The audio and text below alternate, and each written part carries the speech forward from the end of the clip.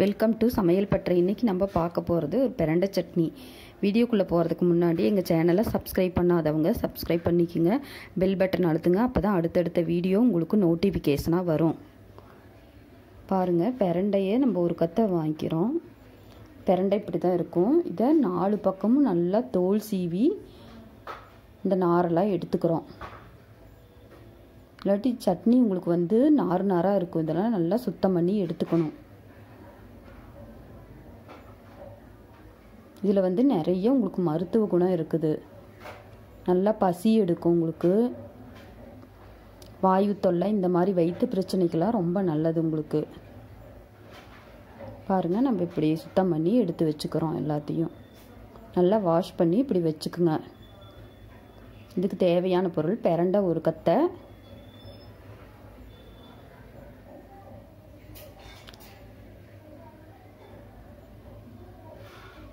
வரமிளகா, கருவேப்பிலை, உப்பு, புளி, கடலைப்பருப்பு, உளுத்தம்பருப்பு, கடுகு. இது ஒரு கடாய் வச்சு நம்ம 2 ஸ்பூன் கடலெண்ணெய் ஊற்றிக்கிறோம். கடுகு போட்டு நல்லா பொரிஞ்சதுக்கப்புறம் கடலைப்பருப்பு, உளுத்தம்பருப்பையும் போட்டுக்கிறோம். நல்லா அது செவக்க வறுத்ததுக்கப்புறம் வரமிளகா 2, கருவேப்பிலை போட்டு நல்லா வறுத்து எடுத்துக்கிறோம். இதை இப்போ ஒரு குண்டாக்கு மாற்றிக்க போகிறோம். இதை எடுத்து வச்சுட்டு அந்த எண்ணெயிலேயே பிரண்டையை நல்லா வணக்கணும். உங்களுக்கு பாருங்கள், இப்போ பச்சையாக இருக்குது. இது கலர் மாறுற வரைக்கும் நம்ம வணக்கணும்.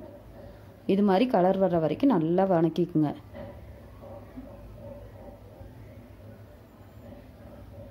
இல்லாட்டி உங்களுக்கு அரிப்புத்தன்மை இருக்கும். அதனால தான் நல்லா வணக்கிக்கணும். நம்ம இதை ஒரு மிக்சி பவுலுக்கு மாற்றிக்குங்க. 2 வரமிளகா, உப்பு, இந்த புளியும் போட்டு தண்ணி ஊற்றாமல் ஒரு அரைச்சி எடுத்துகிட்டு வந்துடுங்க. ஏன்னா மசியாது, உங்களுக்கு தண்ணி ஊற்றிட்டா மசியாது. இதை அரைச்சி எடுத்துகிட்டு வந்துட்டிங்களா? இப்போ நம்ம இந்த மிச்சம் இருக்கிற கடலைப்பருப்பு, உளுத்தம்பருப்பு, புளி தண்ணி இதையும் விட்டு நல்லா நம்ம அரைச்சி எடுத்துக்க போகிறோம். கொரகொரப்பாக அரைச்சி எடுத்துக்கலாம். பாருங்கள், நமக்கு இப்போ சட்னி ரெடி. இப்படி கொரகொரப்பாக அரைச்சிக்குங்க.